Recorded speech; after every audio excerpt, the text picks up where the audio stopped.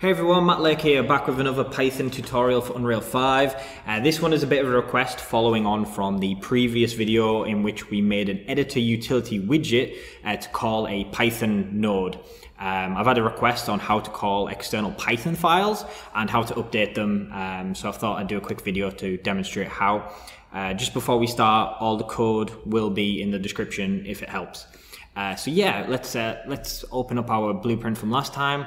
So we made a editor utility widget with a simple button, and all it was doing was on-click calling a Python command node. So I'm just going to drag this down here because we want to see our output log, which is visible from window output log. We'll just put this over here. And what I'm going to do is I'm going to run my editor utility widget just so it's here on the side. So last time it basically just doesn't do anything. If you click it, absolutely nothing occurs. So what we're going to do is I've got a Python file in a folder which is located on my D drive, tutorials, scripts. I've got this tutorial.py file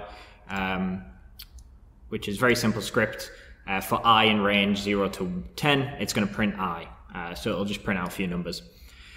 We're going to get that calling from this Python node.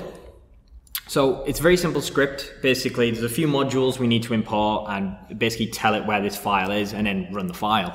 So what we're going to do is we're going to start just by typing in this Python command box, import sys. So this is a module we need to import to tell the system where these Python files are located. On the following line, we're going to do sys.path.append and open brackets, close brackets. In the brackets, we're going to do some speech marks. Now we need to get the path of the script. So if I just drag over Explorer, you can see we've got D tutorial scripts. So basically you want to copy this and paste that into there. We're going to swap the backslashes for forward slashes. Alternatively, you could do double slashes, but just to keep it simple, we'll do forward slashes. And then we're going to add an extra forward slash after the scripts. I'm not sure if that's entirely necessary, I just like doing it. And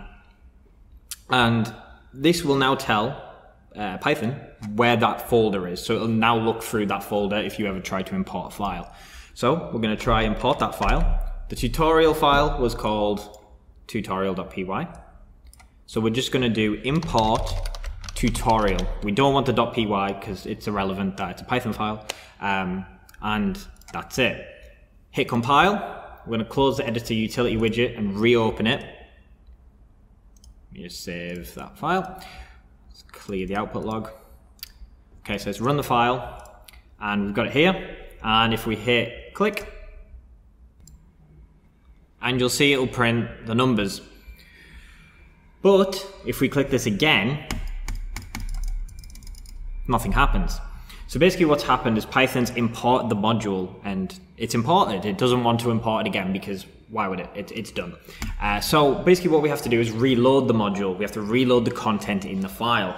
In Python 2, this used to be very straightforward to do. You could basically just on the next line do reload tutorial. But in Python 3, they have changed this. So now we have to import an additional module to basically reload. So what we can do is if I just delete that line, we're going to import a module called importlib, L-I-B-E, and then on the following line we're going to do importlib.reload tutorial and hit enter, compile, close down the editor utility to be safe, reload it, and if you click it, runs. Click it again, runs again. So now we're free to open up our Python script and make any modifications we want. So we could do the next file. Every time it runs, it'll say hi. So if we just reload that to reload the editor, now it's saying hi every time. So yeah, that's how you get it running from a Python node. Very straightforward, very powerful with the editor utilities. I really love using them. But yeah, that's it guys. Thanks for watching. Feel free to reach out to me on Twitter, MattLakeTA, or comment down below. I'll reply to all the comments. And if you've got any requests or any tutorials that you want doing, let me know and I'll try to get on for you. Thanks for watching guys. Bye.